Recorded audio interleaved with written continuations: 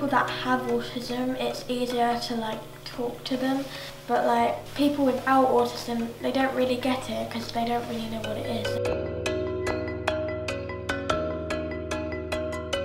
At mainstream, I found it really hard to concentrate because there are so many different noises going on with like my sensory overload. When I was at my primary school, I kept on saying nobody understands me, nobody gets me, nobody. I said that. And nobody is like me, I'm the only one. I had extreme anxiety, which I would get upset all of the time, and people would just look at me and think that I was weird. When I was in like year 6, I got bullied a lot, but here like everyone's nice. I think all my issues are just getting solved now.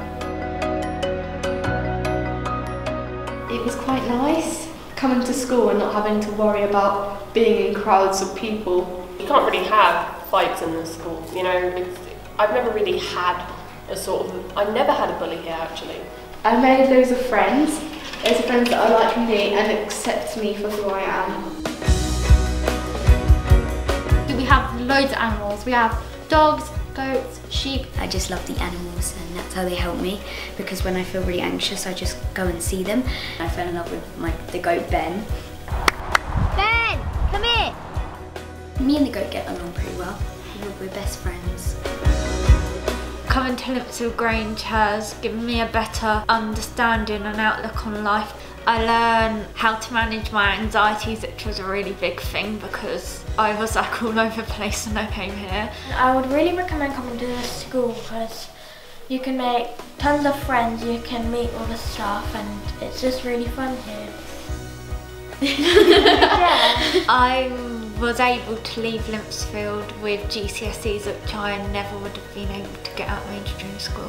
I already got better in one term, so I feel like by the time I leave I'll be like a whole different person. I feel like this is the only school I really could have gone to where I would have gotten the support I needed. It can be scary one minute, then relax another, then just crazy fun. It was like a miracle. Yeah. It was like magic. It was just like, oh, you don't have anxiety anymore. And it was all better. I think that you should just be yourself. That's horrible advice. You should be yourself. Don't let what others think take you down.